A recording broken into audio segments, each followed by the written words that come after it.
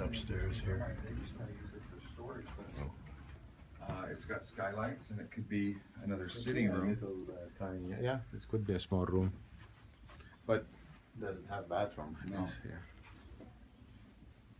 And the other room is kind of a linen room. Here. Yeah, this is kind of more for extra linens. They've kind of used it for storage. Yeah.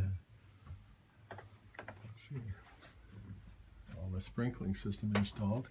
That's huge. I mean, not to have to deal with that.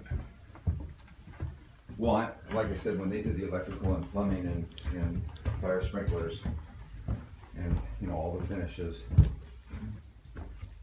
I'll find out the exact date. I need to know.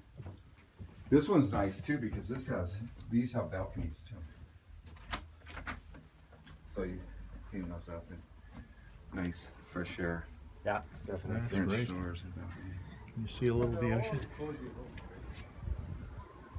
Their average daily rate they were sold out through September when they closed suddenly, and because he did bankruptcy, the leasee, he was in deep water, so they were sold out through September.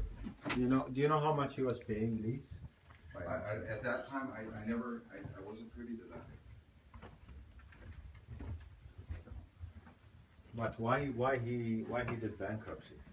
Well, if you look at the hotel industry, 2008, 2009, 2010, 2011 in Pacific Grove, if you were over leveraged, I don't know other properties he had. I know he had other properties. Who knows whether he fell in love with someone somewhere else and didn't pay attention to his business, or the economy definitely wasn't good. Right. No. For 5-6 years there. Yeah. So It wasn't as good. No. Yeah. Well, actually, the economy is not as good now. No, I know. It's not really. I mean, Obama wants you to know, to feel that, we're doing great, but we're not. We're not. That's why they didn't raise the rates again. No, Yeah. If we were doing better, they'd raise the rates. Yeah. We're not doing that.